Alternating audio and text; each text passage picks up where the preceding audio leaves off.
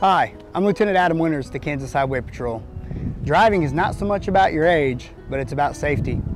As people are living longer, they are driving longer as well. As you get older, there are a few things you can do to keep in mind about driving. Limit how much you drive at night. Our vision at night typically gets worse as we age. If you are prescribed eyeglasses or hearing aids, be sure that you are using them when you drive. Medical changes occur throughout our lifetimes, and there are a few things you can do to pay attention to decide if it's time to stop driving. If you start to have trouble moving your feet between the brake and the gas pedal, or begin to confuse the two, if cars or people appear out of nowhere, or if you've had a few collisions, even if they're only fender benders. Often, family members worry about older drivers and don't really know what to do to keep them safe. If you feel that your loved ones need to be retested or that they should stop driving, visit the Kansas Department of Revenue's website for their letter of concern. By filling out this letter, you can get the driver review process started.